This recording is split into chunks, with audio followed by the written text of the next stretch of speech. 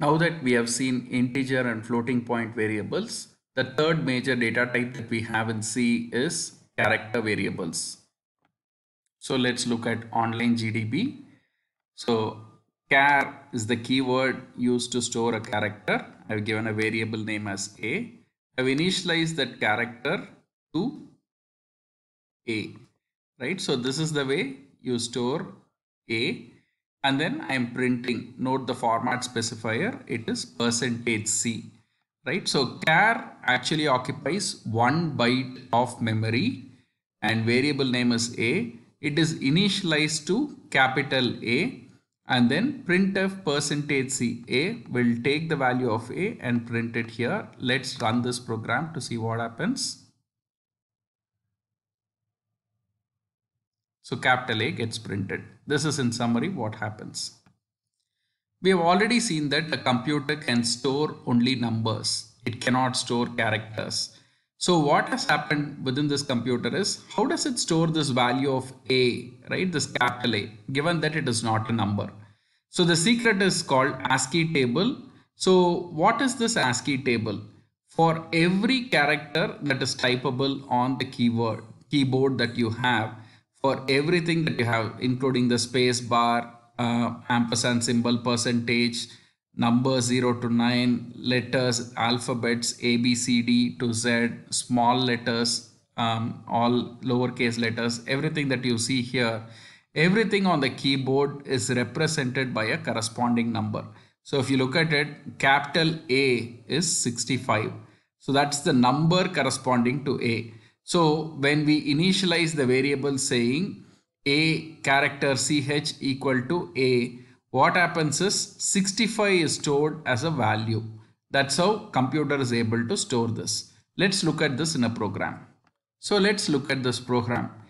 Char A equal to capital A, note the single quotes, printf %C A. So actually the A, letter A will be printed. Now the same thing, I'm going to print A as a number, right? So %D means it's a number. So whatever it is stored in A, it's going to get printed. We have earlier seen that integers are printed with %D. So in this case, it's a character. When you do a %D, it will convert this character to the corresponding ASCII value and then it will get printed. As we saw in the table, it should print 65. Let's see what happens in this case. So it should print capital A and 65. Capital A and 65. Why the 65 is coming in the next line is because of this \n. Whenever this \n is given, it prints the next item on the next line. So here again, if you change instead of this A to 65, again the response will be the same here. So A will have a value of 65 and then we are doing a %C of that which will print A and then you see a 65 here. So this is how value gets stored. So 1 byte of memory, which is 8 bits, any value between 0 to 127 can be stored in that. So that's how this value gets stored. 65 is the value and it does a lookup into the ASCII table. When you do a %C, it does a lookup into the ASCII table.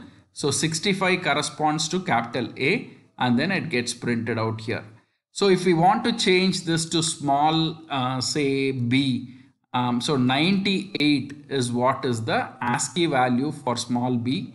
So lowercase b or small b. So if you do 98, it will print small b. So all these are in the ASCII table that we saw here. So here is 98, correspondingly small b is there. Small b 98. This middle column that you see is hexadecimal values which you can ignore. So the key ASCII values to remember are 65 to 90 is uppercase A to uppercase Z. 97 to 122 is lowercase a to lowercase z. 48 to 57 is 0 to 9. This might be confusing. I'll show the difference quickly. So let me clarify this. So let's look at this program. Char A equal to 0. Look at, I don't have a single quotes here. It's directly given a value of 0. So ASCII 0 is assigned here. Printf %CA. Actually ASCII 0 is null, which is a non-printable character. And then printf percentage %da will actually print the numerical value of a, which is 0, right? Second, what I'm doing is, so in this particular case, a non-printable character will get printed, which is actually a null, and then 0 will get printed.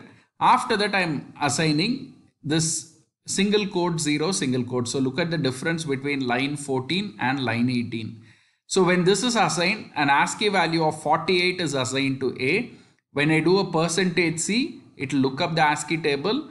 48 corresponding to 48, the value is 0. So 0 gets printed. When I do a printf percentage %D, 48 gets printed.